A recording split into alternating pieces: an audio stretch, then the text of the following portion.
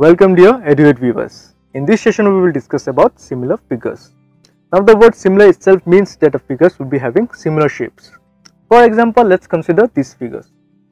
Now all these figures look similar but their sizes are different. Now let's consider these two figures.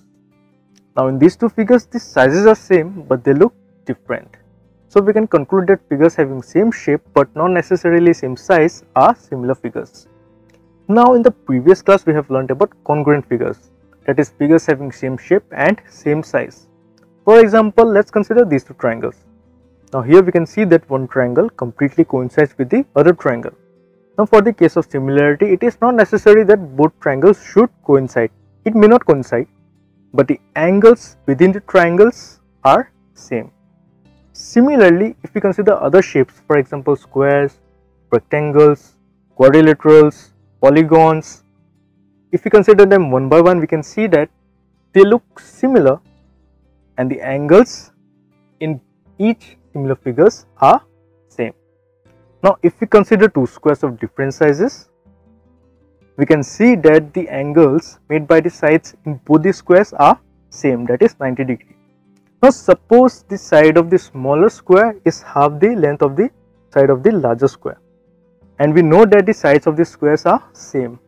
So we can say that all the sides of the smaller square will be half of the length of the sides of the larger square. Or in other words, we can say that the ratio of the corresponding sides are equal in both the squares. Same with the other figures also. So we can conclude that two polygons with same number of sides are similar if all the corresponding angles are equal and all the corresponding sides are in the same ratio. Now in this particular chapter we will discuss about only one particular figure, that is triangle.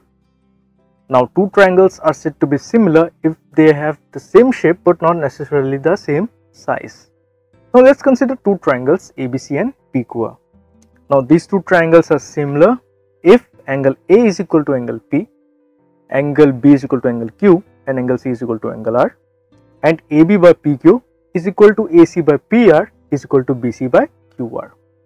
So I hope this session is helpful to you. Well, that's all for this session. In the next session we will discuss about similarity of triangles.